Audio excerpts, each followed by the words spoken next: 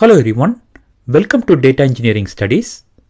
In this video, we are going to see an interesting Azure use case. The use case is copy data present in on-prem SQL Server table to CSV file present in Azure Blob Storage using Azure Data Factory pipeline. We have the table present in on-prem SQL Server database. We are going to load the data to a CSV file in Azure Blob Storage. We are going to see the step-by-step implementation. Some of the prerequisites of this use case are: you need to have an SQL Server in on-prem system, an Azure subscription, and Azure Data Factory service to create the pipeline. I have my SQL Server which is up and running in Windows operating system, and here is my Azure Data Factory for creating the pipeline.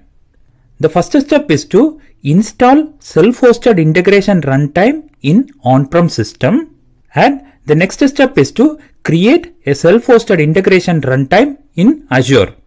I have explained in detail on how to download the self-hosted integration runtime in on-prem and establish connection between on-prem and Azure in my previous video.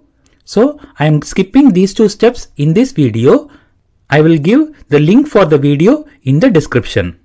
Here is the self-hosted integration runtime software that is installed in the on-prem system, which is connected to self-hosted integration runtime in Azure. The objective of this video is to create a pipeline to store data from SQL Server table which is present in on-prem to a container in CSV format in Azure Blob Storage. I have named my container as target. The next step is to create table in SQL Server. Here is my SQL Server which is in on-prem. I am using SQL Server authentication to log in to the SQL Server. Let me log into the SQL Server.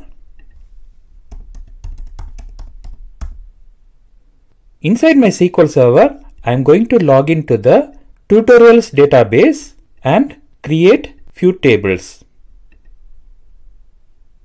Let me paste the DDL. I am going to create two new tables, employees and job position. Let me create the employees table. My employee table is created. Now let me create the job positions table.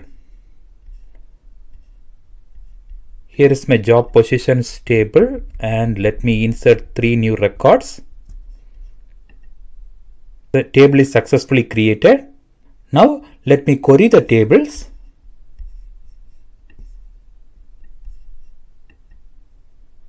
We have the employees table with 5 records and job positions table with 3 records. If you are using the SQL Server authentication, make sure to check this option before you proceed. Let me select the server and go to properties and select security, and make sure you select SQL Server and Windows authentication mode. I have already checked this option, so let me cancel. Now our tables are created in SQL Server in on-prem. The next step is to create linked service for the source SQL Server database. In the Azure Data Factory, let me click Managed and create a new linked service. Let me click New. My data store is SQL Server. Let me select SQL Server and click Continue. Let me provide a name to my linked service, ls source demo, and select my self-hosted integration runtime and provide my server name. We can get the server name from SQL Server. Let me click Properties and get the server name. Let me mention my server name. My database is tutorials. Here is my database. Let me mention my database name.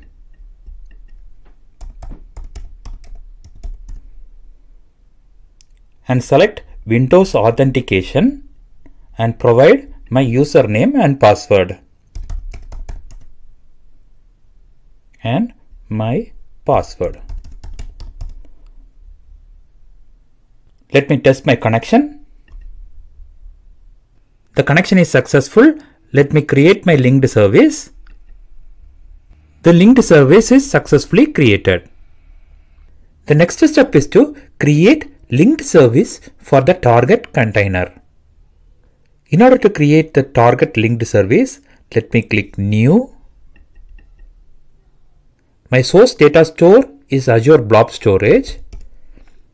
Let me click Azure Blob Storage and click Continue. Let me give a name to my linked service, ls target demo. My target container is inside Azure, so I have selected Auto Resolved Integration Runtime and select my Azure subscription and select my storage account name and test my connection. The connection is successful. Let me create. My target linked service is successfully created. The next step is to create the source and the target datasets. In order to create the dataset, let me click Author and select Dataset and create a new dataset. My source data store is SQL Server. Let me click SQL Server and click Continue and provide a name to my dataset, Source Demo, and select my linked service that I created in my previous step and mention the table name. My schema is DBO and my table is Employees. Let me click OK. My source dataset is successfully created. Now let me parameterize the table name. For that, I am going to select Parameters and create a new parameter and mention table name. And let me go to connection. Instead of mentioning the table, I am going to parameterize the table name. Let me click OK. Now my source dataset is parameterized. Now let me create my target dataset. Let me click New. My target data store is Azure Blob Storage. Blob. Let me click Continue. I'm going to save the files in CSV format. Let me click CSV and click Continue.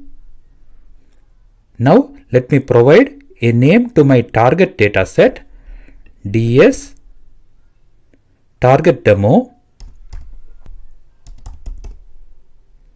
Now let me select the linked service, target demo, and select the target container,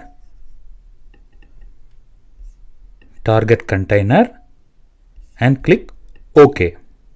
My target dataset is successfully created. My last step is to create the pipeline.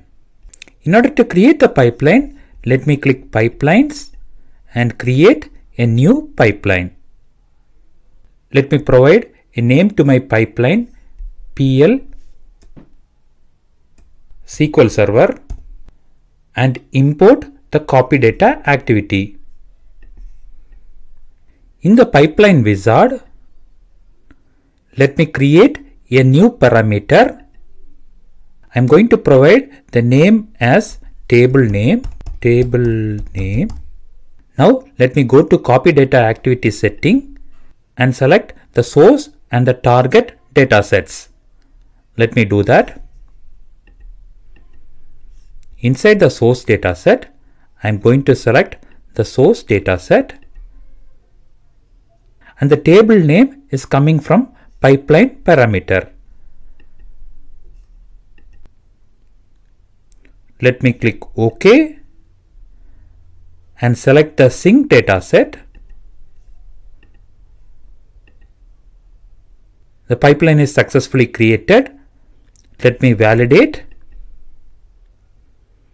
The pipeline is validated successfully. Let me run my pipeline and provide the table name as employees.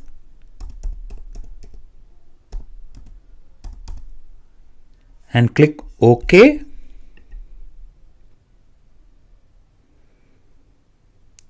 The pipeline is running. Let me refresh.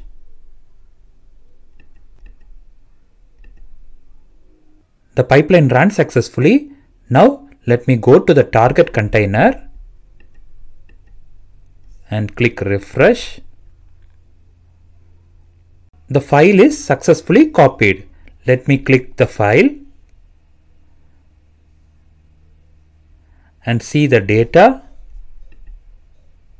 The data is also successfully copied. We see that the file is in .txt format. Let me change that. Let me go to the Azure Data Factory.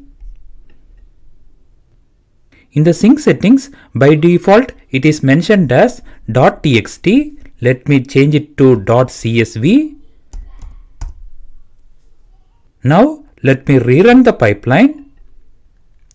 Let me provide the table name as employees